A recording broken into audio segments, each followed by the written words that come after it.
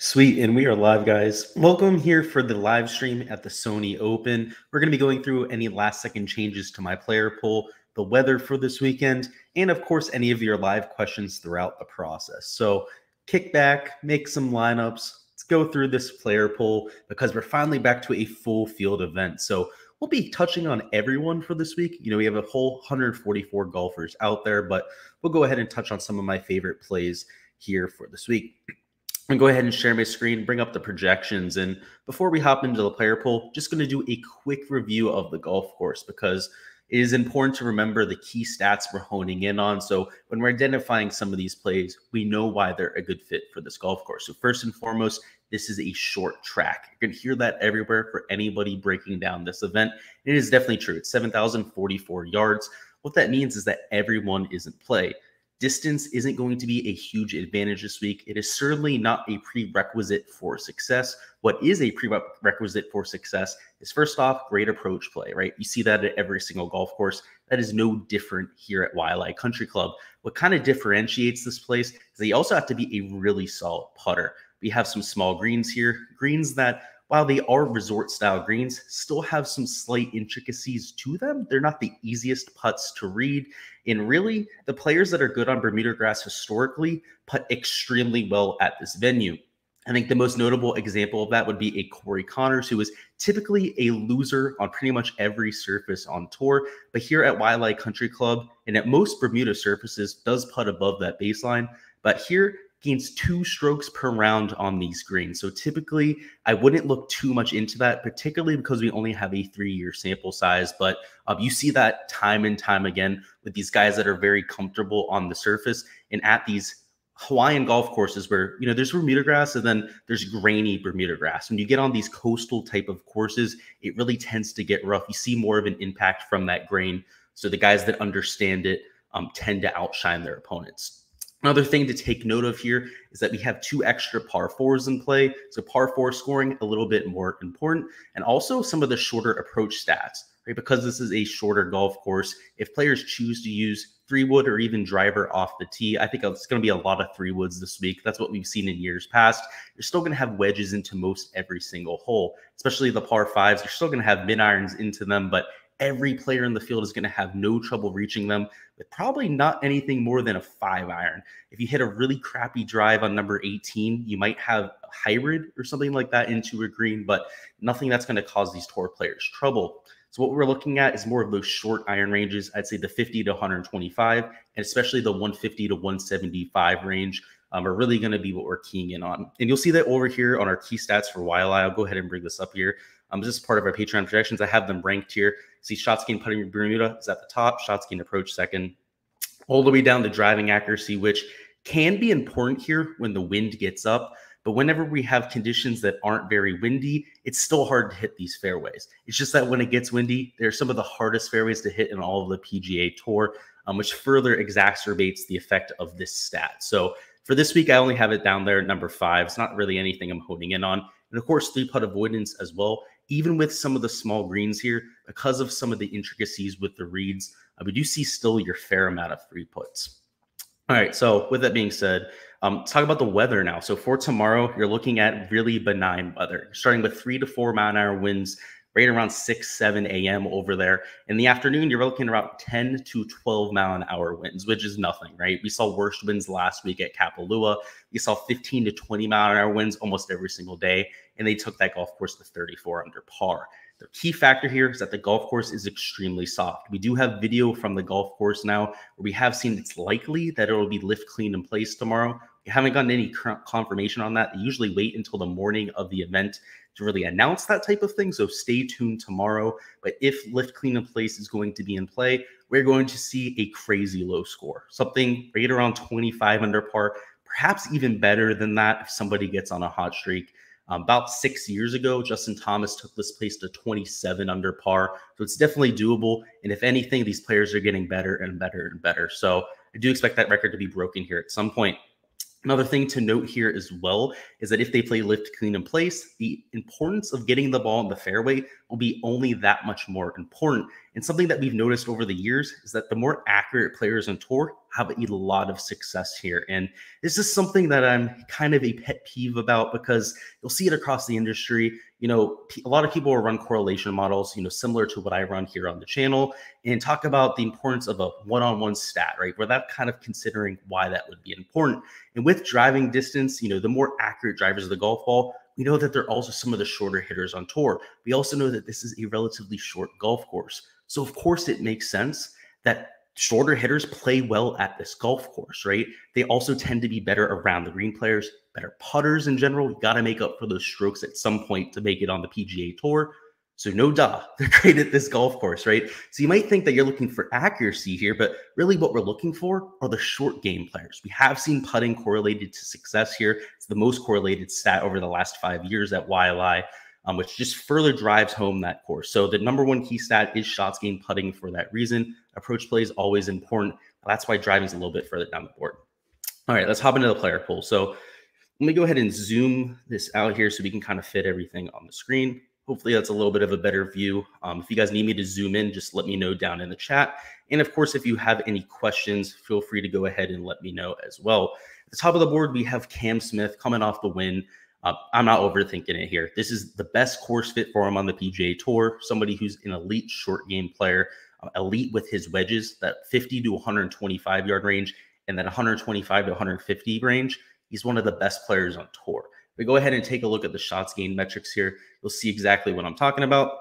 First and foremost, great birdie or better percentage player as well. So if we're going to see a winning score close to something 25, 28 under par, he's definitely more than capable of getting there. But again, if you take a look at these approach numbers, number 21 in the world, this is not just for this field, from approaches from 50 to 125 yards, well above average from the 125 to 150 range. And again, very solid in the 150 to 175. So again, checking pretty much all the boxes that we're looking for. He's a great Bermuda grass putter. You can see that they're gaining nearly a third of a stroke per round for his career, and obviously putted the lights out last week. If you guys were watching that showdown with John Rahm, just an absolute stud. I expect him to ride that momentum and be a great play once again. The cherry on top here is he's only expected to be owned in 22% of lineups, and I would have expected that to come in closer to 30, maybe even 35%. I mean, anytime we have one of these slam dunk plays coming off a win, he's not overpriced by any means. I mean, that's a completely fair price on him there at $11,200. Even at the $12,000 mark on FanDuel, I'd be willing to stomach that type of price. I would 100% say you should have him in cash lineups. If you're playing in large field GPPs like I am this week, he's going to be a core part of my builds as well. Number 2 is Hideki. If you guys saw the fades and sleepers from today, you'll notice that not really massive on Hideki, right? Somebody who's not the greatest putter. He doesn't have that elite short game that we're always looking for. And he's somebody who's not great on Bermuda grass, losing a quarter of a stroke per round on that surface. And at the same time, he wasn't that great last week. He started off with that great first and second round and completely tailed off. He really wasn't able to make anything. He made his fair share of putts on Friday, but aside from that round, didn't really have any of that magic. So I'm going to play him at other golf courses that just suit his game a little bit better and isn't really necessary when we consider some of the other guys that we can pivot to in this range. We have a comment down in the chat. I see out of the corner of my eye, so we'll go ahead and cover it here. He says, "What's up? Killed it with Kisner, Jones, Rahm, and Cam Smith." That is awesome, dude. If Matt Jones wouldn't have gone off on Sunday, I would have taken home the 100K. So I have a not so good spot for Matt Jones in my heart right now. He's probably my least favorite tour player. Yeah, we'll get to Maverick Beal. He's in my player pool too. Same thing with Tom Hoge. Both of them really low owned. I would agree with that there, and great plays. But yeah, good stuff on that, dude. Let's get it again. Once again, we'll be covering Showdown here as well. Last week was a great week for me in DFS as well. Webb Simpson is somebody I would use rather than Hideki. So rather than taking Hideki, I do have a lot of ownership here with Webb. He's elite course history here. Last 3 years, 4th, a 3rd, and a 4th place finish. Elite course fit ranking there at number 5 out of this field. In terms of his recent form, he's actually played well of late, right? It's kind of that sneaky type of form where he hasn't gone out and won. He hasn't really placed in the top 5. But he's consistently making cuts, posting top 25s. And while that's not what we're looking for in a GPP type of contest, he's almost a free square in cash games, right? If you don't want to spend the whole way up for a Cameron Smith, you want to take a little bit of savings. Webb Simpson, a very consistent, safe golfer to take. So Really depends on the contest selection there. Even for large field GPPs, if he gets another third or fourth place finish, that could be more than enough, right? Especially if somebody wins in that 7 or 8K range, which could definitely happen this week. It's one of those type of golf tournaments. So like him regardless of the format. Great Bermuda grass putter. If you take a look at some of the shots gained metrics that really have me liking him this week. Great in birdie or better percentage, very similar to a Cameron Smith. Great at par 4 scoring. We already talked about how there's the extra par 4s here. A little bit more emphasis on that this week. And from these short distance ranges, 51st in the world, 47th, 74th. Again, this isn't for the field with these statistics here. This is in the world. So excellent metrics with the irons right there. Let's go ahead and move down to Sanjay. Sanjay, I will consider adding in my poll. It depends if I have enough exposure for him. I like the course fit. I like the fact that he gains for his historical career on this type of surface. He also gained it last week on the Bermuda grass greens over there at Kapalua. The only issue is the ownership, right? He's 23.5% owned. I'm going to have to invest at least, and that's at the very least 35% into him. So I don't know if I'm going to have room for that. So we'll see a little bit later on. I haven't ran my crunches yet. I would assume he gets squeezed out of the player pool, but it's not like I hate him this week. Just like some of the guys priced around him a little bit better, especially Webb Simpson, who's a little bit safer, and Mark Leishman, who I think has a little bit higher upside. First and foremost, has been on absolute fire over the last few months. In that fall swing, he put up quite a few nice performances, making pretty much every cut. And of course, last week was spiking with the putter. It was something to see on Friday. The guy was making everything 30, 40 feet. And when he has that magic putter working, he's capable of winning any tournament, majors, you name it. He's put himself in contention at some of the biggest venues. Augusta National, right? Was in the second to last group last year. So for me, I like his upside. I don't think he's necessarily the most safe play. Again, let's look at the recent form metrics with Mark Leishman here. He, in terms of his approach play, has been gaining, which is usually the X factor, right? He's not very consistent with his approach play, to say the very least. In fact, he's lost strokes on approach for seasons before, and that's how bad he runs at times. But of late has been great, right? And if you take a look at some of the bucket stats here, especially with the short irons, right? You can see above tour average with pretty much every single part of his iron game. In fact, it's actually been pretty good with these long irons as well. If you take a look at the short game stats, just consistently good across the board. And if you're consistently good with your short game this week, that's really where you're going to make your hay, which is really why I like Mark Leishman here, right? So $10,000 price tag, more than fair, will be in my player pool. And that's really why I'm not getting any Sanjay in.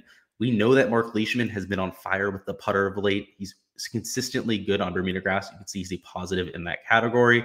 And at the same time, he has the approach play that we're looking for at a fraction of the ownership. I'd be surprised if Mark Leishman comes in at 17%. I think more realistically, looking at closer to 11 or 12%, something like that. So that's why I like him as much as I do, right? My algorithm has him at 17.1%, but it's far from perfect. You can't perfectly project the ownership of every player in the field. It's usually close, right? There's been weeks, at least the last three or four events have been running ownership. The largest have been off, I believe, was 8.5%. So we're at the least close. And that was at the Hero World Challenge where there was huge volatility, right? There was only 20 players in the field. So it was a lot harder to get the ownership on that. Let's talk Kevin Na. So $9,900. He was one of my sleeper picks. Great course fit here, right? He thrives on some of these short golf courses. Again, he deals with a lack of distance. He is a great putter on Bermuda grass. And overall, I mean, I went through it on my sleeper picks video, so I'm not going to go and dwell on this. He's been great, right? Gaining on approach, gaining putting like you would expect with him. If you look at some of the bucket stats, he's been great from 150 to 175, which we're looking for, and great from 125 to 150 yards as well. So again, checking all the boxes here. You can probably see a theme with some of these guys. Again, I'm really hunkering down on this Bermuda grass specialist. Don't necessarily have to be in form of late. So that's something I want to touch on here as well. If you guys haven't seen some of my content, I'm not a huge guy for course history, first and foremost. I think course history is extremely volatile. You'll see guys that'll miss the cut 3 times in a row event come out and win and break through for the first time. But I'm also not a huge stickler for recent form, especially when we've had 2 or 3 months off. Now, if you've been playing for 2 months into the season or even just a month into the season, recent form definitely becomes part of my process. But as of right now, not a huge priority. So it's not a huge problem with any of these guys, maybe except for Hideki Matsuyama. The rest of them have been in top form. But you'll see with the rest of our picks, and it's going to start right about now, guys. there's going to be some guys that were in horrible form at the fall that I'm willing to get to. So go ahead and keep that in mind. Thank you for letting me know that. Yeah, I have Pell in 100% of my lineups, guys. So I'm going to make a super duper quick adjustment on that. I have my lineups up and ready to change for that. So I can change that while we're talking here. Go ahead and put any questions you guys have down in the chat, and I'll answer them while I'm doing this. But yeah, I'm playing 2 sports right now, doing a live stream. It can be a little bit tough at times, but we got this. Something I will note as well for this player is I don't think you have to spend all your salary, right? So if you like some of these chalky options, we're going to get into a Corey Connors here in a second. Go ahead and just leave $300, $400 on the table. Go ahead and take a Corey Connors who's going to be chalk. And there's quite a lot of chalk in that 9K range. I mean, Taylor Gooch going to be owned an absolute crap ton. So if you want to go ahead and take guys like that, that's how I would go ahead and do so. Cool. I just crunched and just took Norvell Pell out. I'm just going to upload that. I'm not going to worry about anything else. Pascal would be the guy that would play for him, right? I'm not going to worry about putting him in, but that would be Pascal right now.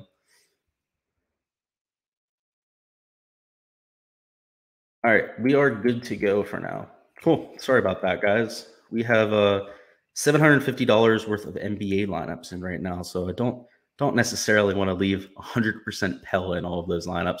And then you also said Harden, Art Irving, and yeah, I had them projected in, so we're good there.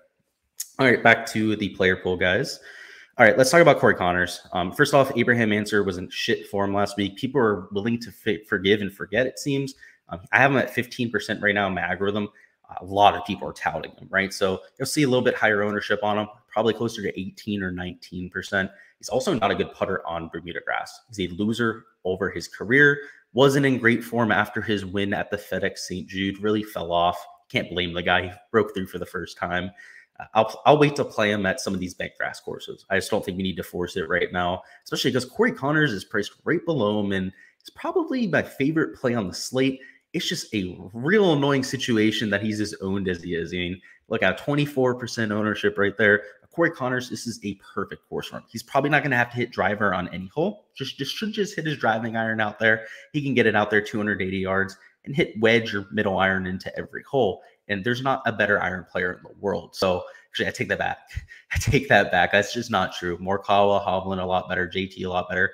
But in terms of like an 8K or a 9K option, or even a $7,900 option like he is in most majors, you're not going to find a better iron player. So really consistent approach play as well. He's off the tee play as well, very accurate off the tee. So if he wants to go ahead and try and push it out there, he's definitely capable of keeping it in these tight fairways. So Corey Connors just an immaculate ball striker. You can see right here, course fit ranking number 37.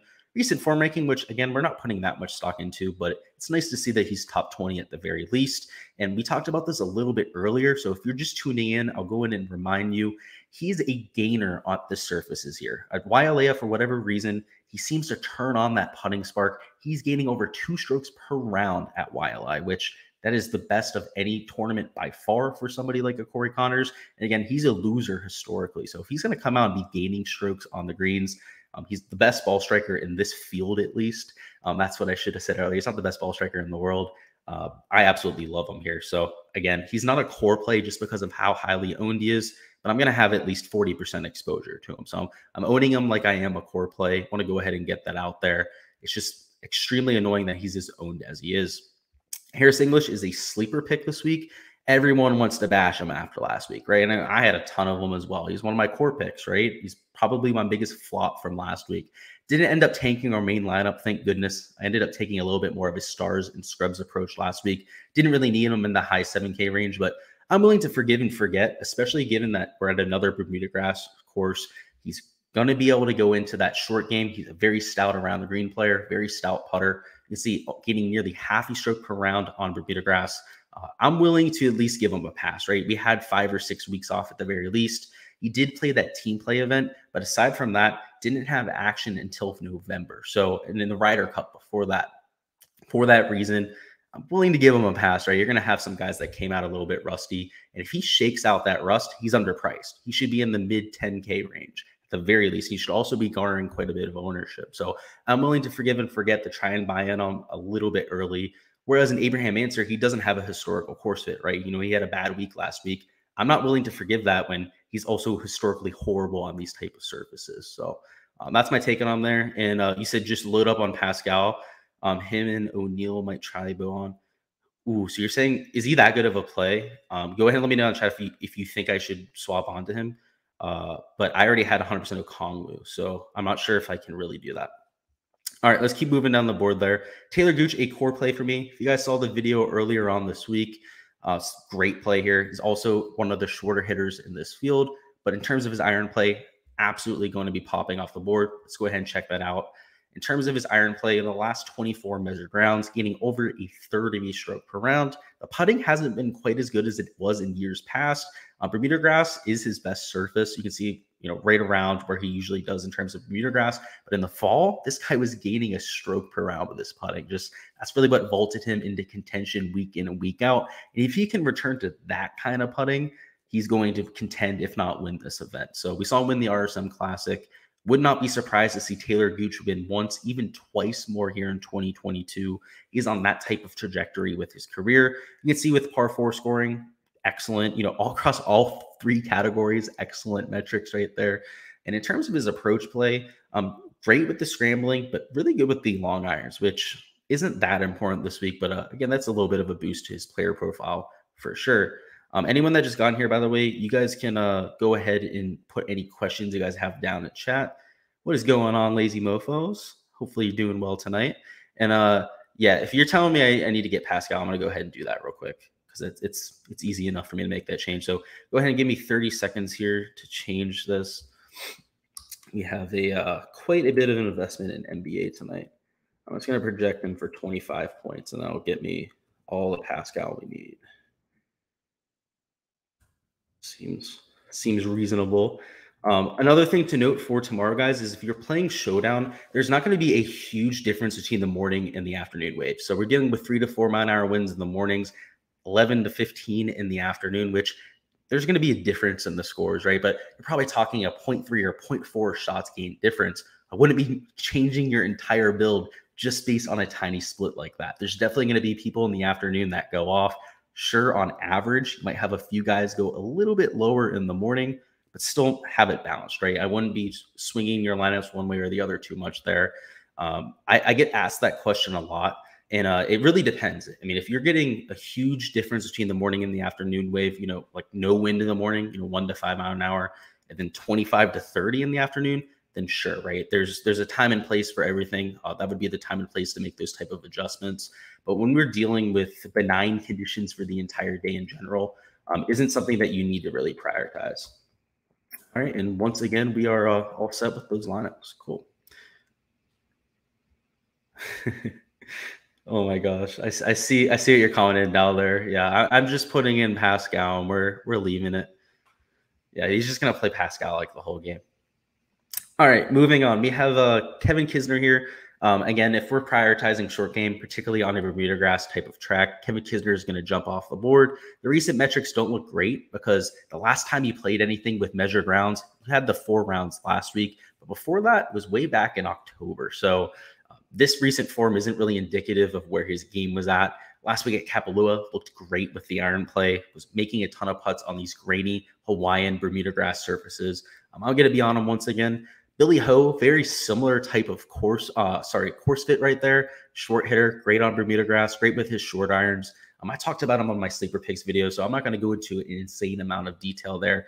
We can't talk about this player pool for all night. We've already been here 25 minutes, but at least wanted to talk about these stud tier options, right? These guys in this high 8K range, 9, 10K range. Now we're kind of focus on just the guys that I'm really hammering home on. So you're going to see my player pool. I believe it has 50 players right now, give or take 5 players either way. I'd say my core plays would be my top 15 to 20 guys. So that's what we're going to focus on from here on out. All right, Russell Henley. Talked about him on my core plays video. Just if you're using any type of stat model this week, it's going to give you a ton of Russell Henley. Some good recent form, great on Bermuda grass. The iron play is exactly what we're looking for. Sure, he's highly owned, but much like a Corey Connors, you can't find a excuse me, guys. You can't find a flaw in his course fit. You can't find a flaw in his recent form. There's no reason to fade him. So I will have plenty of Russell Henley this week, even in especially so in some of my cash lineups. I mean, $8,500 for him seems like an absolute steal. Matt Jones, a fade. The guy, I'll just say if he didn't go off last week, I think I already said it here on this live stream. I did. Would have won 100K. So yeah, he's a fade. F Matt Jones. That's all I'm going to say. Maverick Mealy, let's go ahead and talk about him now. I love Maverick Mealy this week. So I have him in my player pool. I'm not going to have 40% of them by any means. I'll probably have 20, 25%, something like that. But in terms of his off the tee game, he is long off the tee, but he's also relatively accurate. He's also somebody who can get it out there with those driving irons, those hybrids. I expect him to be laying back quite a bit because he has that extra distance. On Bermuda for his career, hasn't been the best. Much better on bent, much better on POA as well. That's why you see him perform so well on that West Coast swing, but has shown spike performances in his career on Bermuda. So it's not out of the equation. He has done it before, just a little bit less likely. I mean, if we were on bent grass this week at this short type of track, small greens, the type of course where he just absolutely rips it apart, I mean, I'd have 40, 50% of them, right? I mean, we'd be talking about having all the Maverick Mealy, but this is unfortunately a Bermuda grass type of track, which just hasn't been his best in the past. Still like him as a play this week, don't get me wrong, but I am at least slightly concerned about that. Seamus Power was a great play last week, was in my really high dollar lineup last week that had a chance to take down the 100K and just kind of flopped on the weekend, right? Kind of fell a little bit flat. In fact, if he would have shot 69 or lower on the first day, he shot 70, so one shot better. I would have had an extra 8 points because of the under 69 bonus and would have really had a great week. We would have gone from winning about $2,800 to around 10 grand, but it is what it is. Seamus Power, though, great play once again. I'll have enough of them. He's $8,100. That is a fair price on him. Cam Davis and Charles Howell III, first and foremost. Charles Howell III, completely overpriced. I get that he's had elite course history here, but as I mentioned before, course history, not something I hammer home on. It's just hasn't been proven to be historically correlated to success, except at just a handful of golf courses. Sedgefield, because it's such a unique course, Harbor Town, Augusta National, Pebble Beach, those intricate, very complex type golf courses, that's where you see course history actually mattering, especially when you have complex greens. That's another part of the equation there. That's not the case with this golf course. So I get that he's, maybe has a lot of good vibes here and whatnot, but the fact of the matter is he's getting up there in age, hasn't looked very good. You can see his course fit ranking right here. Number 70. In years past, he would have been a top 10 course fit ranking, right? This is a short game guy, a guy who's great with those short irons, those wedges, but he hasn't been that same guy. So that's what I'll say about him. Guys decline over time like they do in any sport, and that's what I see with the Charles Howell III. Dameron says, let's go. Yeah, I'll touch on FanDuel at the end, actually. Thank you for reminding me there. You can see I have the FanDuel pricing on here, guys. It's not sorted in the order. I have it sorted by DraftKings just because a lot more people play DraftKings, but there's a lot of guys that are overpriced on DraftKings, like Zane Hoot down here, over $10,000, and some guys that are completely underpriced, right? One that comes to mind, let's see, it would be like an Adam Long, a little bit underpriced. And then there's some guys that are overpriced, like a Brendan Grace down here at $9,400. So almost a completely different breakdown because of those pricing tiers. But yeah, we'll go ahead and cover that at the end. All right, moving on with our player pool. Jason Kokrak, there's a lot of rumors going around that he's injured right now. He was talking about withdrawing last week. He finished dead last.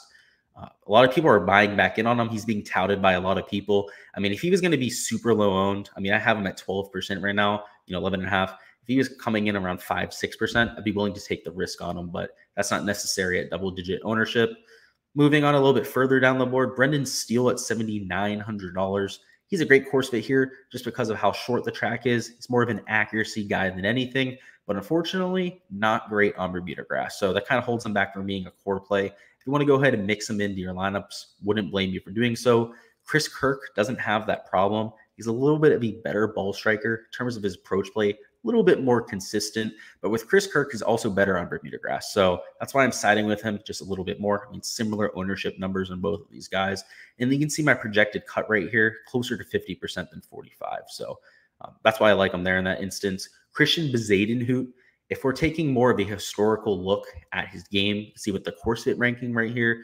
This is calculated over the last 100 measured rounds. So again, a much wider view than something like the recent format here, which is just the last 24 rounds. He's popping off the board, right? Number 6 on the board.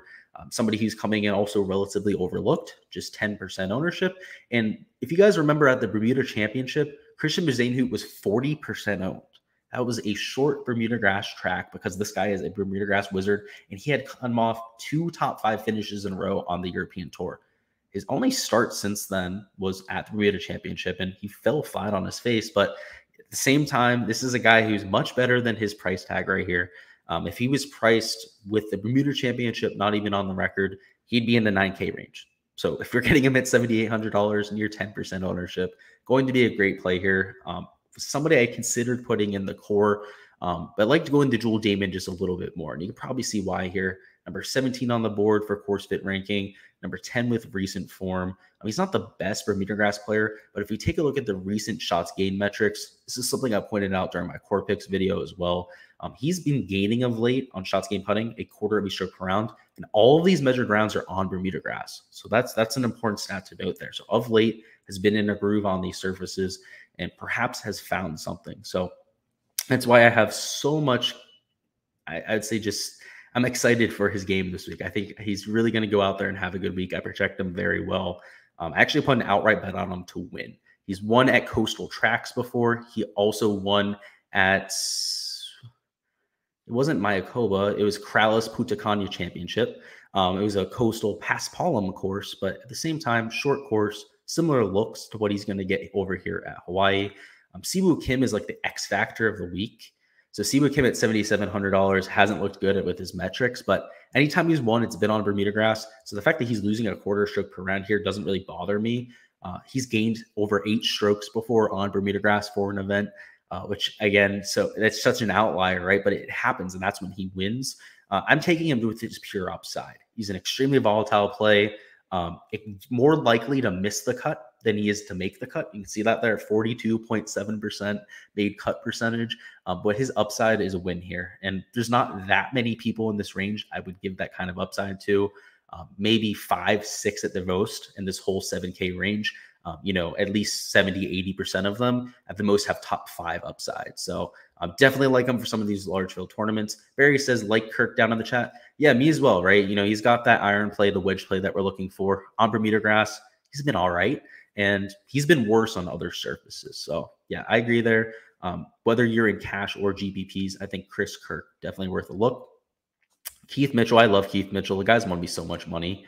I bet him top 5 at like 85 to 1 at the 3M Open, and he had that day with like 8 straight birdies.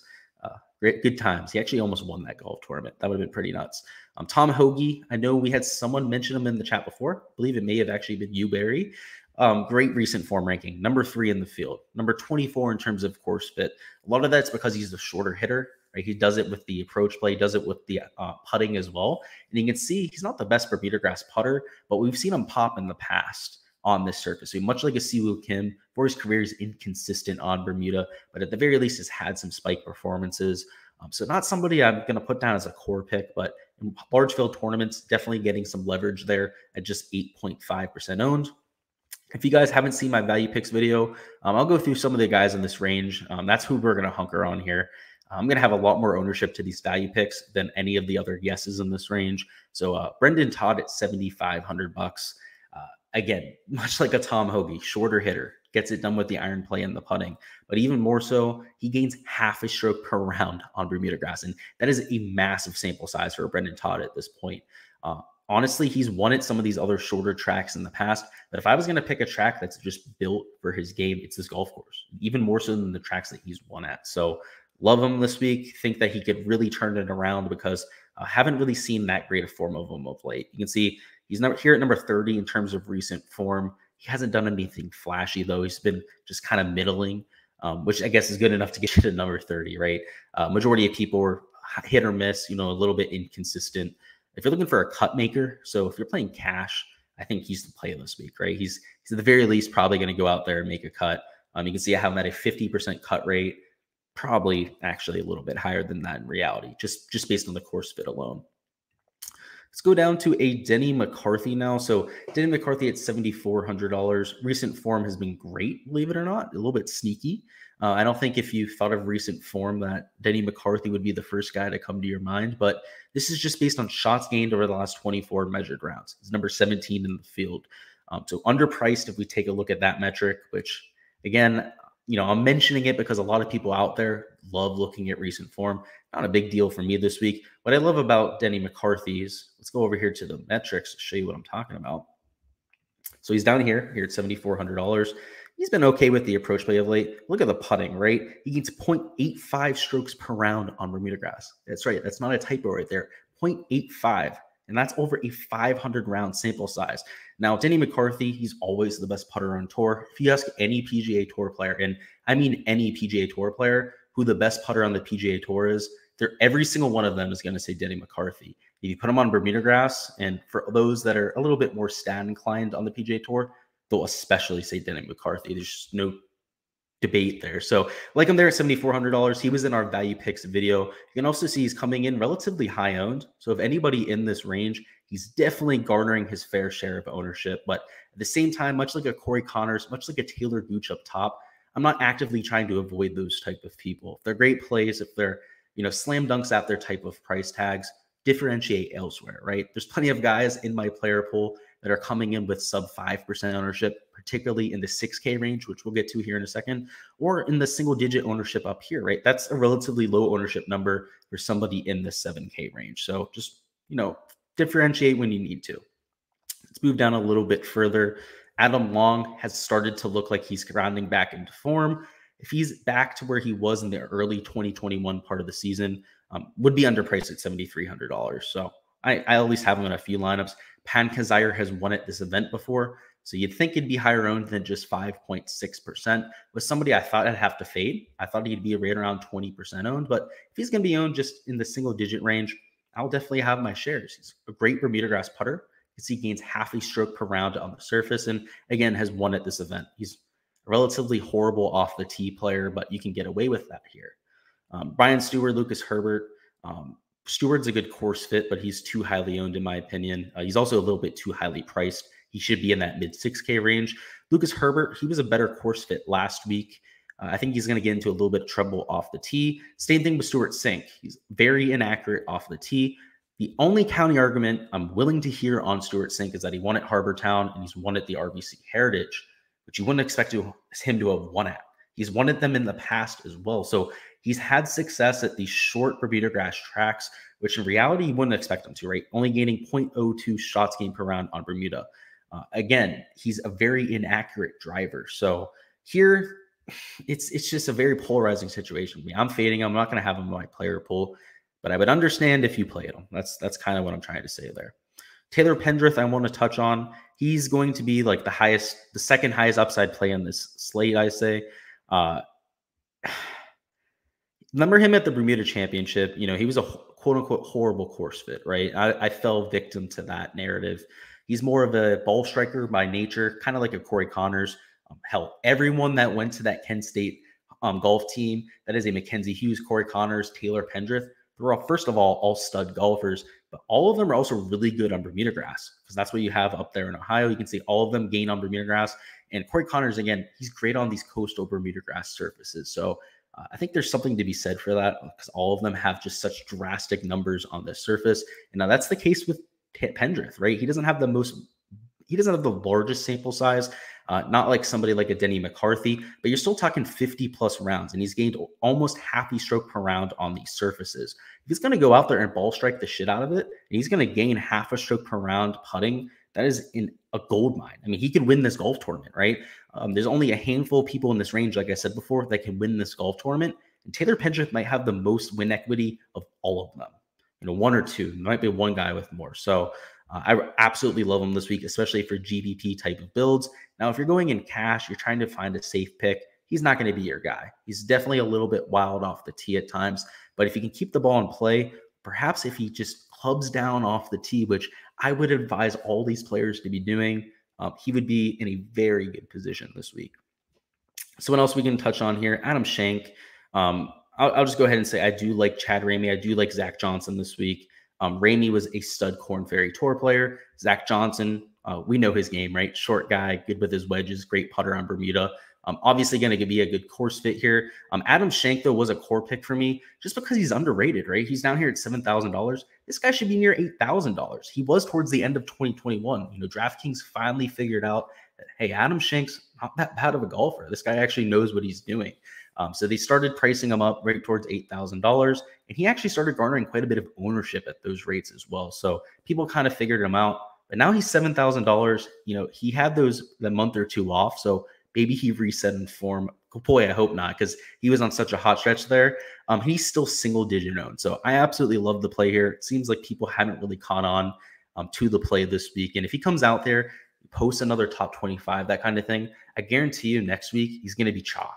Yeah, especially if he's not priced up. So keep that in mind. I'm trying to buy in early on an Adam Shank because he really started to show something towards the end of last year.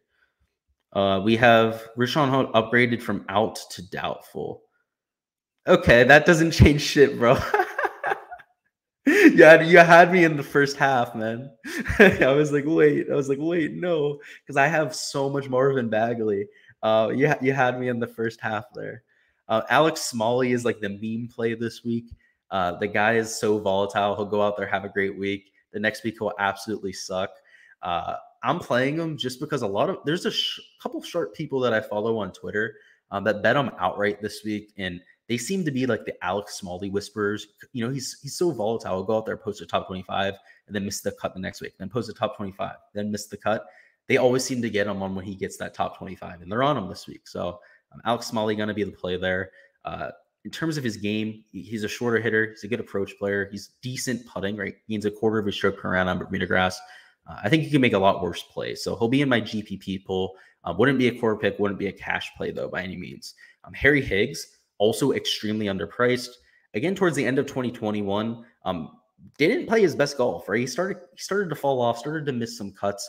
But towards October, November, September, that part of the schedule there, Harry Higgs was super hot, right? He started becoming chalk. He was like 20, 25% owned every week. He went on a 10-cut streak.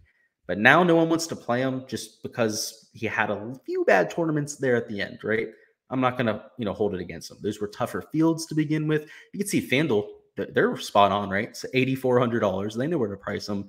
Whereas over here on this site, just completely underpriced. So Harry Higgs, going to be a great play, great on Bermuda grass. I'm going to go and show you some of the metrics. And keep in mind, this is while he's been playing some bad golf, right? So a lot of these metrics are skewed towards the under. But if you take a look, still gaining with the putter, right around his average there on Bermuda grass, still gaining around the green. And in fact, gaining off the tee, which we're not used to seeing from him. You can see that it's kind of a combination of the driving distance and the accuracy. But for Harry Higgs to be gaining off the tee, that's not something we see very often. Last year, lost strokes off the tee. So if he's gaining off the tee, if he can turn around the iron play, which completely disappeared, again, he's had plenty of time to work on his game. I expect him to come out very sharp and rely on that putting that is always there. That is the one constant for Harry Higgs. Going to be one of the best putters on the PGA Tour. Going to have a good week. So I think he's completely mispriced. Something I'll mention as well is on my core picks video, guys, I had Pat Perez as a play. He is out. He has been marked as out. He's withdrawn. It is not on DraftKings yet. They haven't put the little red tag on him or on FanDuel. So I do expect him to be owned tomorrow, unfortunately. So RIP everyone out there that has Pat Perez lineups. Same thing with Scott Piercy. He has been marked out on DraftKings, but on FanDuel, he was not marked out. They may have changed that since I checked earlier on today, but something to definitely note there. Don't trust your sources from DraftKings or FanDuel. They don't really know what they're talking about, or at least they don't stay on top of it, right? All right, Hank Libiota, it's $6,800. We're going to go through this 6K range rather quickly. There's not that many guys I'm playing. There's probably 10, 12 players total I have marked as a yes in this range. And I'm really trying to pick my spots this week. Sure, there's a lot of guys you could take chances on down low, but I'm trying to make sure that they have legit top 10 upside. And Hank Libiota most certainly has that. He's not one of the longer hitters, but he's great with his irons. And he had a great season last year on Bermuda. So you can see for his career, not the best Bermuda grass putter, but for 2021, gained over a quarter of a stroke per round on Bermuda. So that's more than a half stroke split from where his career stats are to what we saw last year. He had some tournaments where he gained nearly 8 strokes putting per tournament, which is some of the best stuff we've seen all year. He posted a few top 5 finishes, contended in numerous tournaments. In fact, was the favorite to win on a Sunday after 9 holes and completely imploded on that last 9, but just shows you the kind of upside that he has. So $6,800, far too cheap. You can see great course fit ranking, great recent form ranking. And again, the shots gained putting on Bermuda isn't ideal for his career, but we've seen much better play of late. You see Scott Piercy at the WD there. Let's move on to Grayson Sigg. And I have a really weird feeling that this is going to be the coming out party, right? So first and foremost, we had the Georgia Bulldogs win this week, which cost me a ton of money. I bet $1,000 on Alabama. That aside, Georgia Bulldogs came through for their first win, coming out party, everything like that. It's time for Grayson Sigg's coming out party. He went to UGA. He was a standout at that program. And pretty much everyone that's a standout at UGA that ends up being the #1 player at UGA, especially somebody like Sigg, who played in almost every event. And what you have to realize for Georgia is you have to finish in the top 10 of the event period, not just the top 10 of your team every week to play for Georgia. And he played almost every single golf tournament. So in the highest stakes and the hardest fields in golf, which college golf is extremely competitive these days, he was an absolute stud. He's also somebody who's from Augusta, Georgia. He's from the Southeast. He plays on Bermuda grass all the time. So I've heard people in the industry talk about, oh, he loses nearly a stroke per round Bermuda grass. He has 24 measured rounds in the database. That could be just variance, right? That's just bullshit, right? If he's from the Southeast, and he's been a good putter. He's a short game type of guy. He's not a long player off the tee. He's decent with his approach play. He's one of these short type guys that makes a ton of putts, and he's going to start to do it here at some point. Before he was even on tour with a tour card when he earned it last year on the Korn Ferry Tour, he was getting sponsorship exemptions because his talent's obvious. He was a standout at Georgia, and standouts at Georgia, just to give you guys an idea. Harris English, that's playing in this field. Kevin Kisner, that's playing in this field. Just prolific tour winners. They said that of the players from Georgia in this field, there's 37 wins between them. That's the kind of guys that come out of that program. So Grayson Sigg, he's more expensive than he should be, for sure. But he's also being completely overlooked. When he turns it around, he's going to win a golf tournament. Like he's that good. He's a gamer, right? That's what they say about those guys coming out of Georgia, is they come out mentally strong and ready to win golf tournaments. I am extremely high on him going forward, and even this week. Hayden Buckley as well. So Hayden Buckley was kind of like the hot topic of the fall.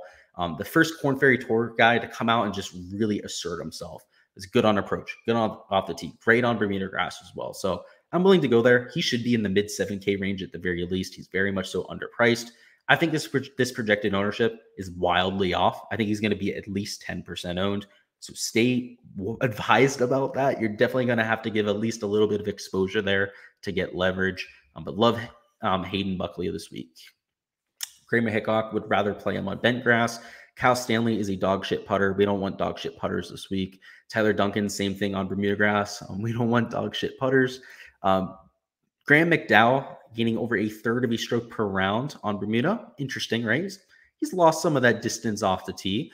Somebody who's known for his wedges, some of those 150 to 175 yard shots. So why not him this week, right? He's got the putting we're looking for. He's got that iron play. And he looked better than he has in the past at the Bermuda Championship. He had that really good round one. I had high hopes for him there. He was in my favorite lineup, on my high dollar lineup that week.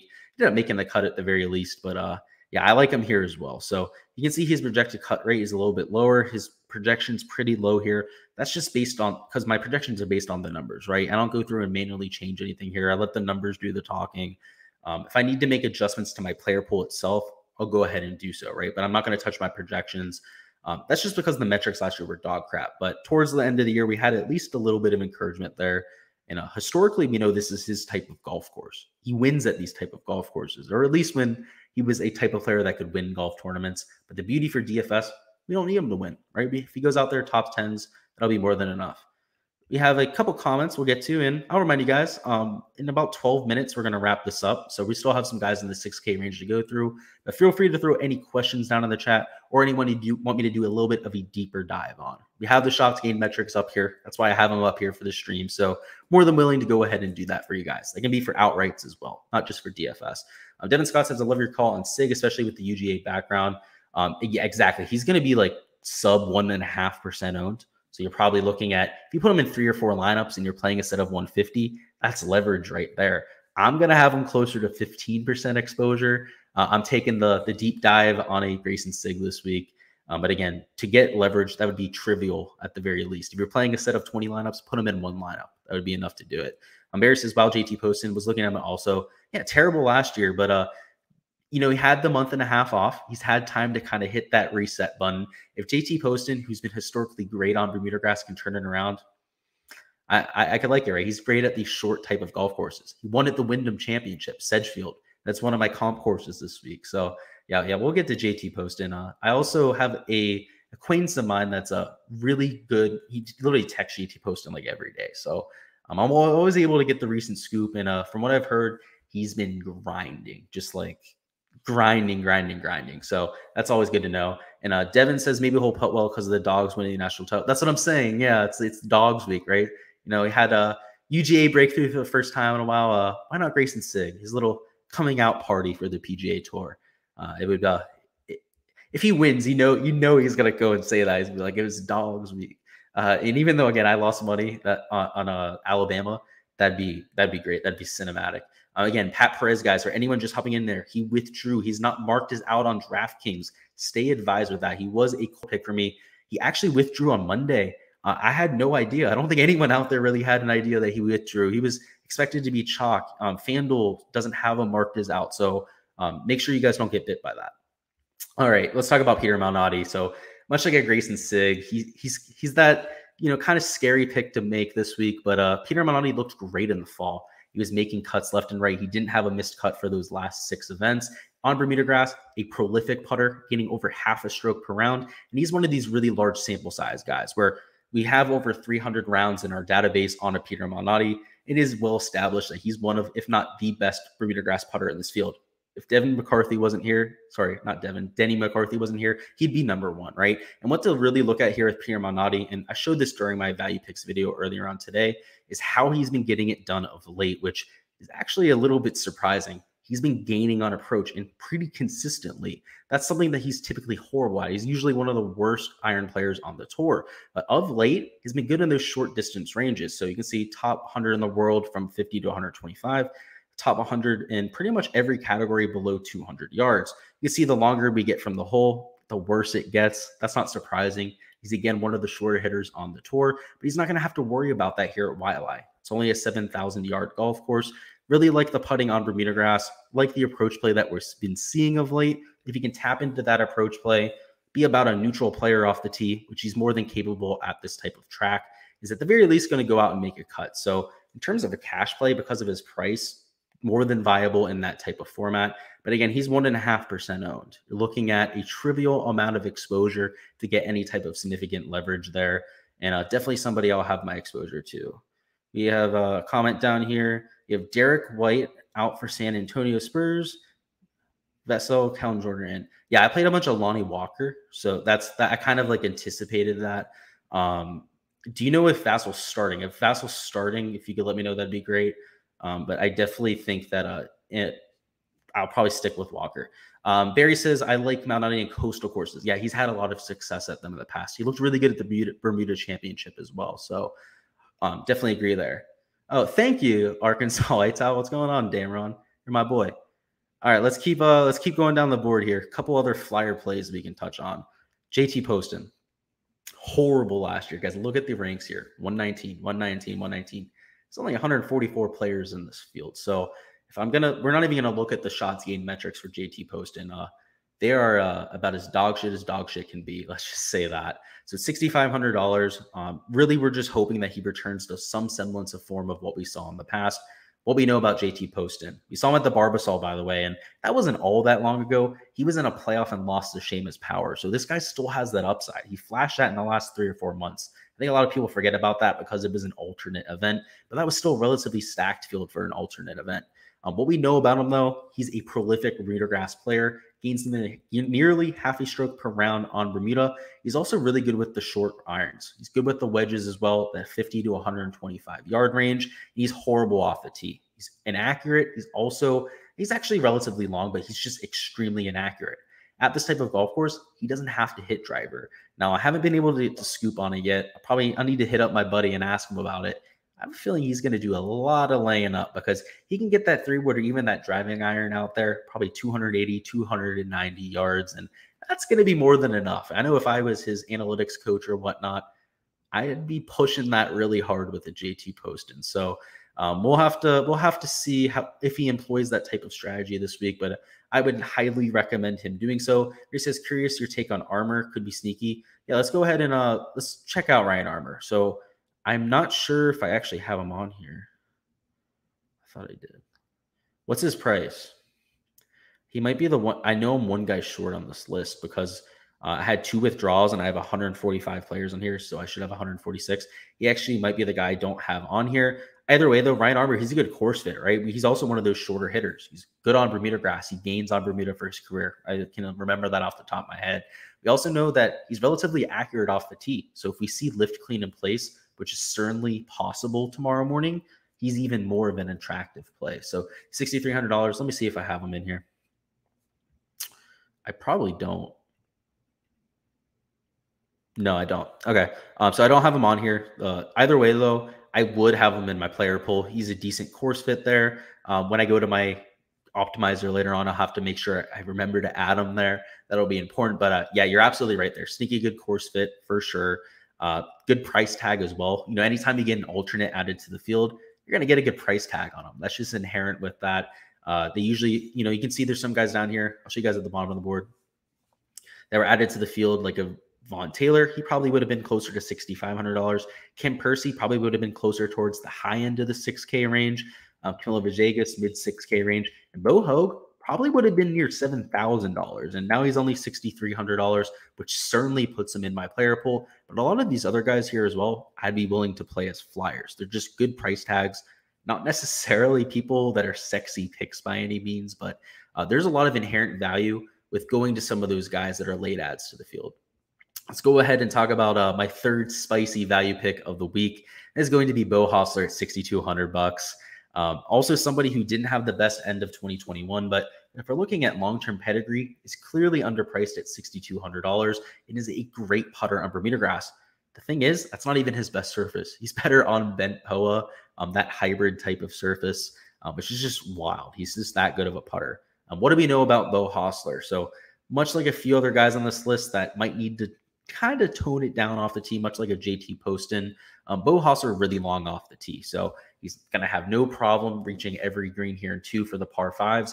Also likely to probably get it close to some of these par 4s in 1. You have a couple 350-yard par 4s. If you guys saw my course breakdown, you guys know what I'm talking about. But he's one of the few players who gets it out there at least 320 yards.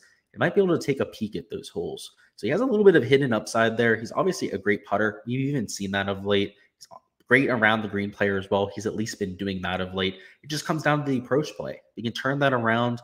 I do see a lot of upside in him. We just haven't seen that much of late.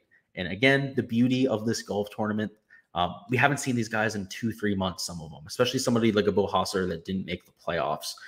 So at $6,200 could make a lot of sense here. I'm taking a flyer pick on him, and I'm going to have him about 15-20% of my lineups this week. I feel pretty good about that pick there. At the very least, making the cut. I think he has a much higher chance than this 33% right here. That's the algorithmic approach to figuring out his rate right there. But in reality, just keeping in mind the course river there, probably even closer to 50%. So relatively safe pick. Somebody I'll definitely be dishing out there. Roger Sloan and Ryan Moore, very similar picks here. So I want to go ahead and jumble them together. First and foremost, decent putters on Bermuda. I'm not going to say great because he's only gaining 0.12 strokes per round, Ryan Moore, that is. But both of them great with their short irons, great iron players, both relatively short off the tee, but also accurate. So I wouldn't say that they're bad off the tee players. For their careers, go ahead and this isn't for their careers. This is over the last 24 rounds, but for their careers as well, right around average players off the tee. You can see of late, both slightly gaining. I believe Roger Stone a slight loser for his career, but it's within 0.05 strokes of neutral. Ryan Moore, same type of story, right? They're going to get done with the approach play. And we've seen Ryan Moore do that. Haven't necessarily seen Roger Sloan do it, but at the same time, both good putters on Bermuda grass. Both a few shots, right? They're only $6,500. This isn't like we're talking about them as a core play, but at the same time, people will be mixing into the pool. Jim Herman, if you want to play a guy for shits and gigs, go ahead and put him out there.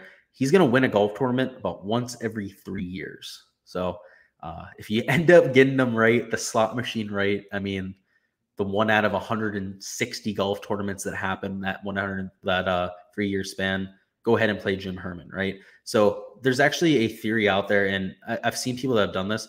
that if you bet $1 on Jim Herman for every golf tournament, as long as he's 301 and higher, like for his career, you would have made like a shit ton of money. So just keep that in mind. He's capable of winning golf tournaments, but yeah, he's a horrible play. I'm not going to have him in my player pool, but if you want to go ahead and take that risk, by all means, go ahead and do so. Mark Hubbard, if we're taking a look at the statistics, is a great play this week. You're talking top 20 recent form, 13 in terms of course fit, relatively short player off the tee, but is capable of hitting those irons very well. The putter isn't historically the best.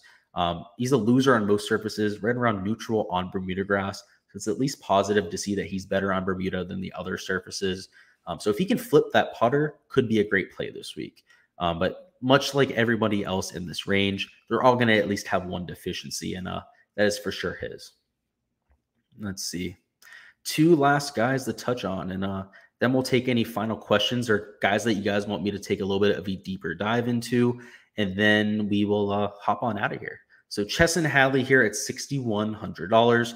He's a good course fit because he's short off the tee. He's great on Bermuda grass, good with the irons from time to time. That's what we're looking for with a Chesson Hadley. We know he's going to be accurate off the tee. He's really short. He tends to club down quite a bit as well. He's usually very volatile with the irons. I mean, he's no stranger to going out, losing 3 or 4 strokes on approach in just even 2 rounds. But he's also no stranger of gaining 7 or 8 strokes on approach. We've seen that before. He's put himself in contention. Should have won at the Palmetto Championship.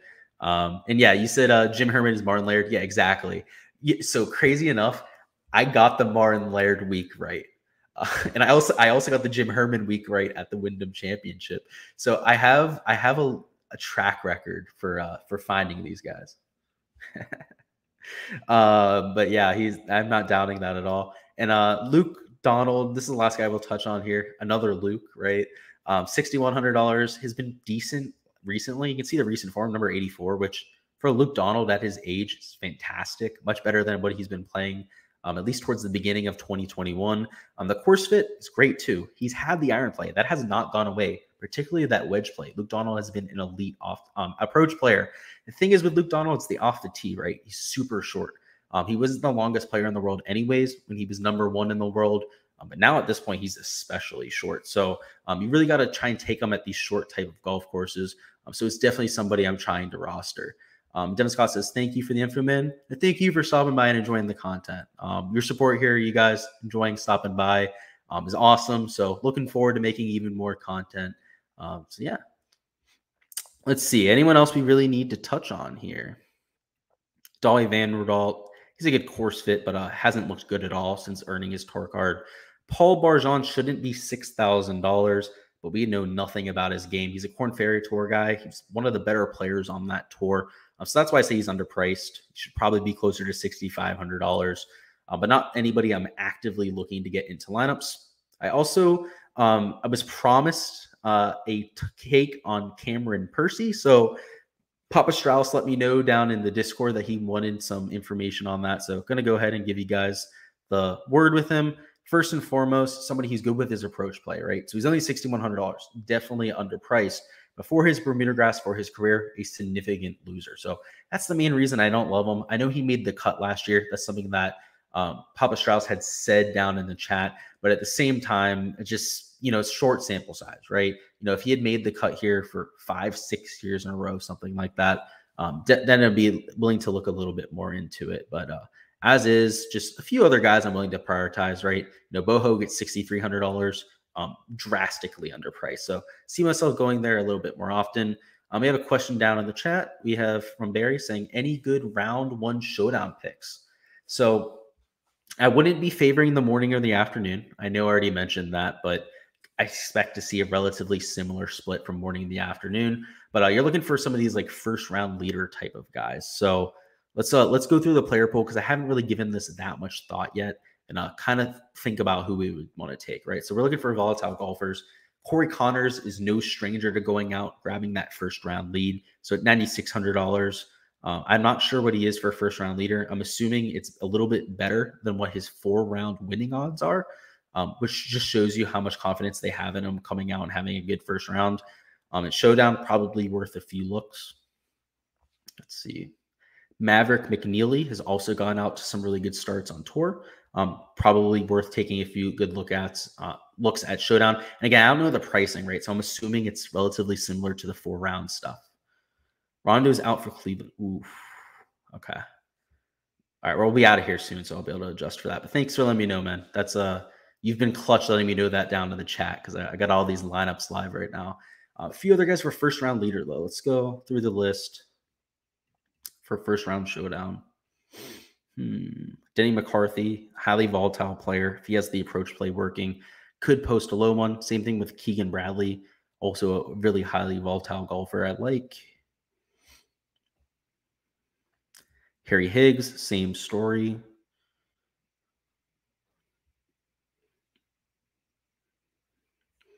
Let's go towards the top of the board. Let's give you some more core plays.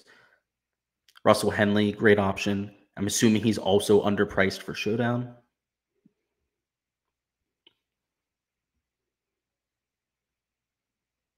I guess Webb Simpson or Cam Smith as well.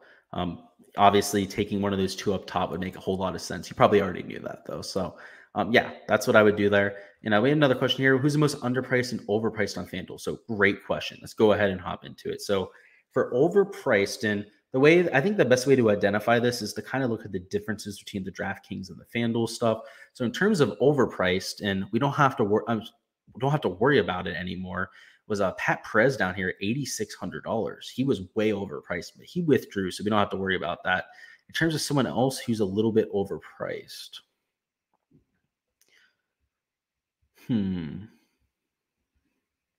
Brian Harmon kind of jumps off the board. He's nearly $10,000. It seems like a little bit of a steep price. I don't hate him here. You can see I have him in my DraftKings pool, but he's only $7,500. Christian Bezainhout, definitely getting the respect he deserves on FanDuel. I wouldn't necessarily say he's overpriced, but he's fairly priced, right? He's underpriced on DraftKings at just $7,800. That's what I would say there. In terms of the guys that are underpriced, some of the guys I think you're getting a really good deal on. Let's see. Pendrith stands out, $8,500. I think that's more than a fair price tag. Adam Schenk, more than a fair enough price tag. I don't know, towards the bottom range, at least with some of the guys that would be underpriced. I think FanDuel does a pretty good job with their pricing, but you also have more salary, right? You can pretty much play whoever you want on FanDuel. That's the one thing I'll say. Is if you have 3 or 4 core picks, you can almost play them no matter what. You can take 2 of the guys right down there towards $7,000 and pretty much make any build work. That's kind of the beauty of FanDuel, is you're not as constricted with price, but you also get really clustered ownership. So it's a little bit of a trade-off there. But yeah, that's what I would say is overpriced and underpriced. Let's go ahead and see if there's anyone else that really jumps off the board. I mean, Jim Herman's underpriced. He's only $7,100, $100 over the minimum. There's a few other guys at the dead men that are obviously a little bit underpriced as well. You know, David Skins down here. You go to Wesley Bryan's only $7,200. I also think he's a really good value play. Luke Donald's only $7,000. He's the dead min, which he's almost a dead min on DraftKings too, but I'd say he's underpriced on DK as well. So I also think that he'd be underpriced. Yeah, hopefully that gives you an idea there. In terms of some of the studs, I don't think you have to take a Cam Smith, right? So he's $12,000, right? He's slightly prohibitive. You can't take Cam Smith, Hideki, and Webb, right? So you can't get that crazy about it, right? But if you started your lineup with somebody maybe in this $11K range rather than this $12K range, you think you'd have a lot more of a balanced build. So if you start Corey Connors, Kevin Na, Mark Leishman, you can still make that work. So on FanDuel, I would be trying to take more of a studs and duds type of approach just because the pricing over there is a little bit more conducive towards that. So hopefully that answers your question there, guys. And unless we have any more questions down in the chat, we're going to go ahead and hop out of here. If you guys are watching this on replay, you have any questions, because lock's not until noon tomorrow Eastern time, I'll go ahead and get back to you, whether it's tonight, tomorrow morning. Feel free to put any questions down in the chat. We are going to have Showdown live streams this week, so that's going to be in the morning. So starting on Friday morning, we're going to have a Showdown live stream at approximately, I'd say 9 a.m., covering the slate for that day. Do the same thing on Saturday and Sunday. We'll have content coming for next week as well, so full slate of content. And I'll look forward to all that. Again, appreciate all of you guys stopping by. Good luck to all of you with your lineups. Good luck as well, Barry. Appreciate you stopping by, Devin, and let's get this cash this week.